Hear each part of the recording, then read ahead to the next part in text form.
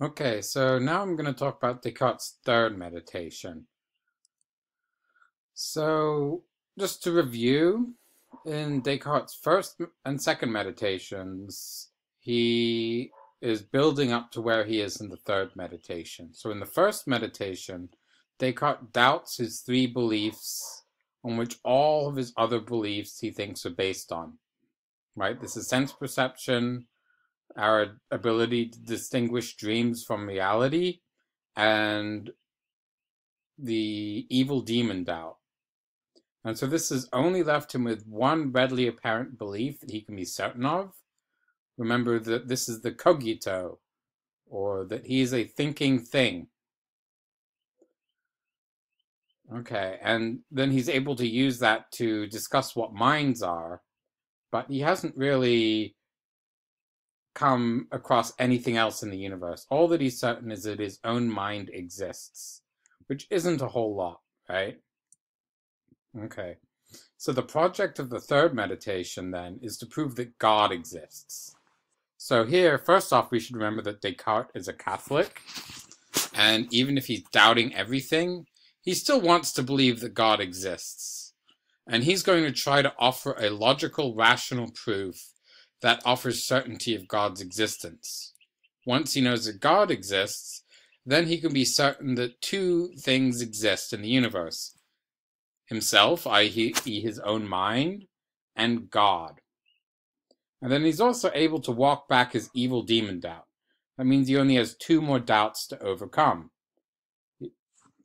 And I'll get to that at the end of this. Okay, so how does he start his proof of God's existence? The first premise he offers is what he calls the causal principle.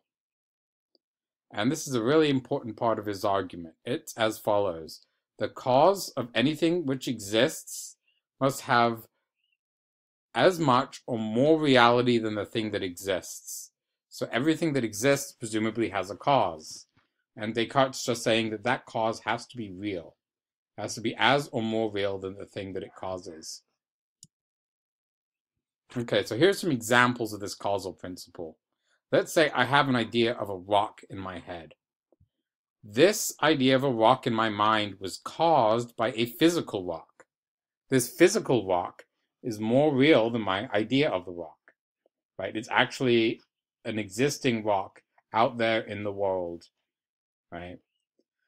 Now, here's another example. A spark causes a fire, right?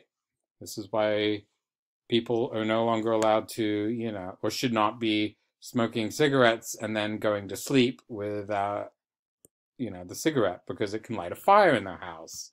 The spark is equally real to the fire that is caused by it, right?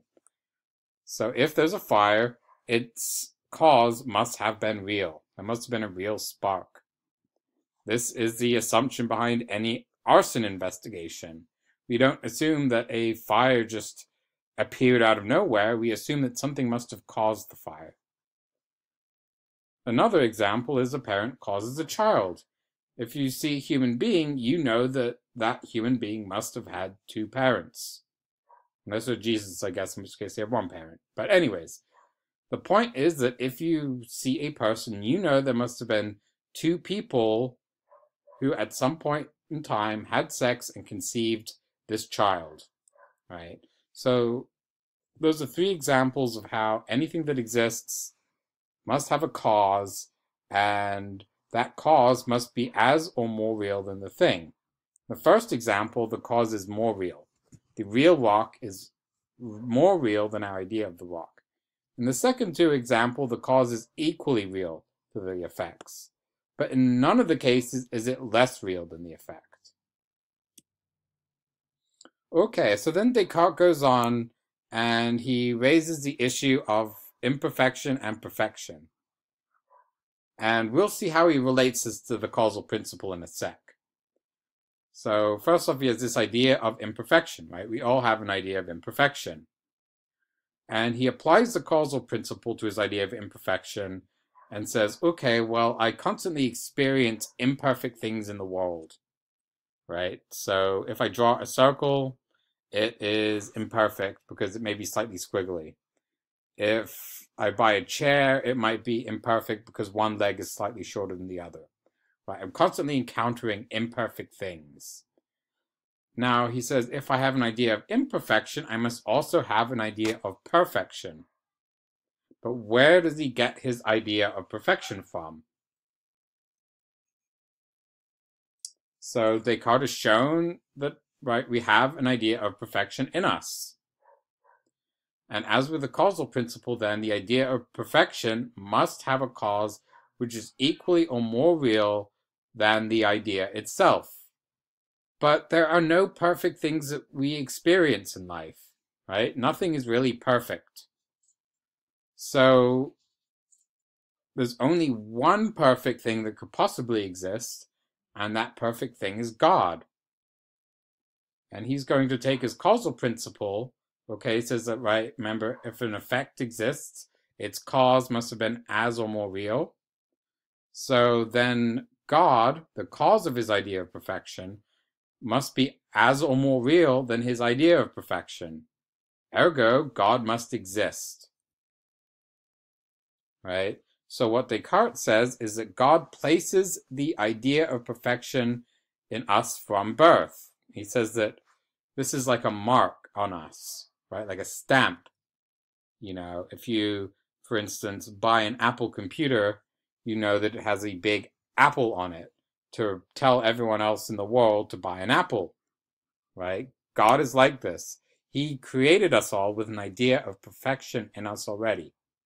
And this is like a divine inspiration or spark. It's in everyone that is able to allow us to potentially recognize the existence of God. So he says that therefore God must exist.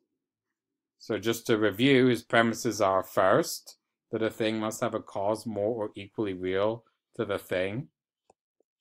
The second premise is that he has an idea of perfection. And the third premise is that there are no perfect things in the world, and the only possibly existing thing which could exist is God. His conclusion is then that there must have been a perfect God which created him with an idea of perfection. And so, okay, what do we know about God from the fact that he's perfect? Well, Descartes says, first off, a perfect being would be omnipotent. That's all-powerful. So a lack of all-powerful capability would be an imperfection. So this is one of the reasons that people are imperfect. If you get sick, you don't necessarily have the power to make yourself better. You just can drink some orange juice, go to the doctor, and hope things get better. You can't make any miracles. Well, God would be able to make a miracle because he's all-powerful.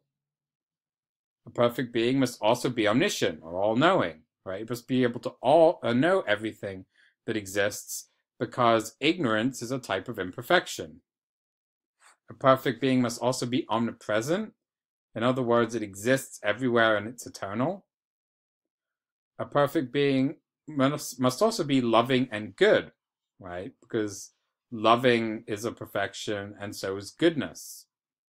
And lastly, a perfect being would never change, which is tied to the idea of him being eternal, right? The need to change is an imperfection. If you're perfect, you wouldn't need to change at all, nor would you ever want to, right? So a perfect being then would never change, much like God never changes. Now from this, Descartes says, well, there's no more evil demon, right? We don't need to think of there being an evil demon anymore, because if there was an all-good, all-powerful, perfect God, he would not allow an evil demon to trick us, right? So this is one of the upshots of Descartes' argument here. And so now he's proven two substances, right? Now, he has other arguments for God, and these tie to other traditional arguments for God's existence made by scholastic Catholic theologians and earlier Catholic theologians. One of them is ontological argument, which is that a perfect being must exist because non-existence is an imperfection. Ergo, if God is perfect, he must exist. This is a very problematic argument in the history of philosophy, and people are very leery about it, but it had a lot of intellectual weight. And so Descartes wanted to update that to get rid of some of the problems with it. Another argument that inspires Descartes is the cosmological argument, which is that all things must have a cause, and all these causes must either go back forever or go back to original first cause. And we don't want it to go on forever because we call that a reductio. Things just keep going back and back and back and back. Never seems to end, right? Well, everything has a cause. What causes that cause? Well, another cause. What causes that cause? Well, another cause, right? And eventually we want to stop that process and find a first cause. And this is something that they actually get from Aristotle.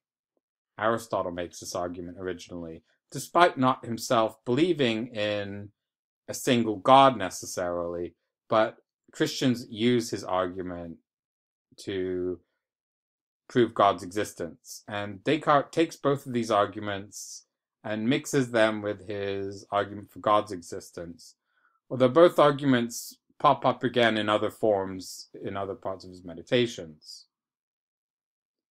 Okay, so now Descartes has two substances. He has mind, his existence is a thinking thing, and God, an absolute being which exists outside of the universe. All he needs now is to prove the third substance, or bodies. And we'll get to that in a sec. Thank you for watching.